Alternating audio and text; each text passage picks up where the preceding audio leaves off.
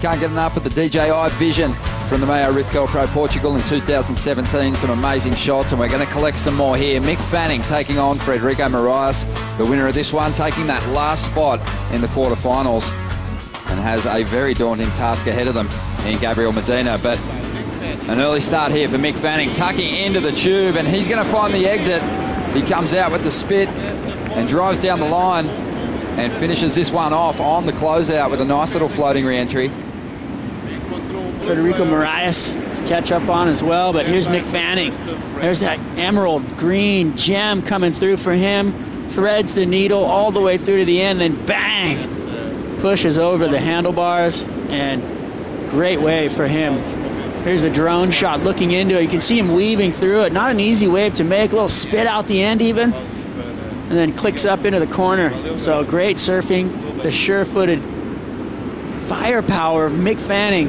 As he weaved through that little barrel, he had to really pick up some speed. You can see the spit blowing out of the end there in the slow-mo. That's just so beautiful, and picture-perfect form here to finish off the corner. Well, one thing that Mick has, I think, over a lot of people in the field is all those reps taking off behind the rocket snapper, and we saw it in the earlier rounds too, even on those bigger waves. Mick is always positioned under the lip, has a really nice solid technique taking off under the lip. Here he goes, heading left now, off the bottom, driving into this first section. And he doesn't like the look of that wave down the line, so he's going to kick out. But an 8.5 on his first wave, a good start for Fanning. World title run. As we see, the surfer from Portugal tucking in so deep in the barrel that he can't find his way through this one. Oh, that looked like some really amazing surfing.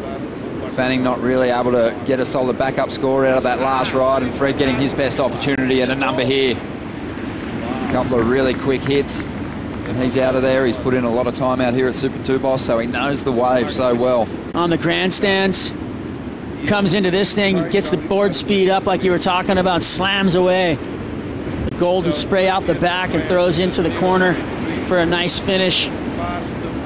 Quick moves, nothing out of control on the technical side of things. A little late to the party there, but you know, getting it done. Nothing huge, you know, mid-range 5. That was Mick's replay of his wave on his left. They did the floater, and then because it was such a great barrel. Look at this thing. I mean, he drops in. And he's just got so much momentum and so much speed, and that section's just flowing, and then bang right there. Just at the end, it closed out on him. So, heartbreaker for Frederico Morais.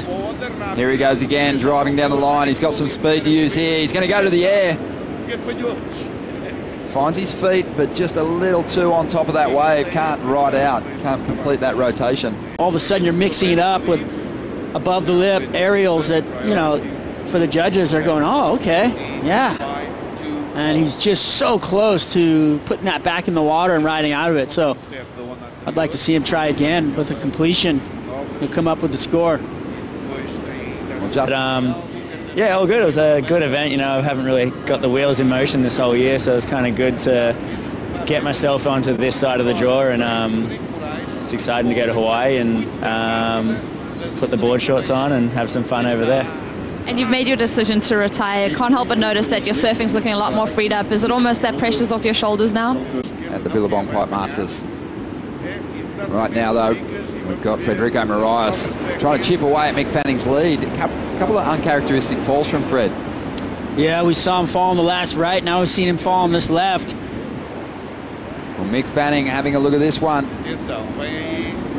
Fred selling it to him. Mick moving with a lot of speed now. Just the 2 turns. Not what you'd call a real keeper number, but he's only trying to improve on a 2.5. Now Fredo's out the back. With priority, having a look at this one. Drives up into the first section. Beautiful opening maneuver. Drifts the tail, almost loses it on the second turn, but just hangs on. A tricky end section here, but deals with it well. So Mick dropped a 2.87 on his last ride. Fred needs a 6.21 from that one to take the lead. I feel like Fred could have waited a little longer for a wave with a little more quality, a little more substance. For him to come back in this thing, he's going to have to get some better waves. He didn't get the number he needed. Fanning up now on the backhand. Quick hit in the pocket, tries to whip it back up there a second time. Finding his backhand flow now. Just trying to push the requirement a little higher. Now this wave's going to fade away. Well, he's kind of lucky that Mick took this wave because, again, another like kind of smaller wave with not a lot on it, you know, and he's not going to really go crazy with the score. Probably better his 283, but or 287. That was Frederico's wave with 367. A couple of good snaps on it, but just a smaller wave, having to work really hard to, you know, put something together there. He needs a wave with a little more substance, something he can really lay into, but not by much. Fred up at the moment on that backhand. It's looked lethal in the warm-up sessions.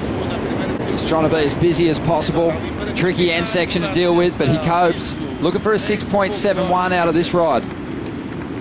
Waiting on the numbers to come through. Was this enough to turn the heat? I don't think so.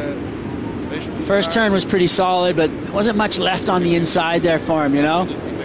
And he had to kind of work for it. That finishing turn was pretty solid. So, last of red, Mick, equaled your previous. It's a 337. This was a 337 that he just tapped up on the replay, just trying to get something out. Still looking for a backup, still looking for that number. Fanning, he's down the line with priority though, and he will go. He kicks out, so he doesn't up the ante at all. A 3.37 is still in his scoreline. Frederico's still chasing a 6.71, but this one is all over. Have a look at that beautiful sunset. Unfortunately for Portugal, Frederico's run in this contest is over. Mick Fanning though, he stays alive and he's still chasing a third Rip Curl Pro Portugal title in 2017. Stick around because after the break we've got the WSL post show.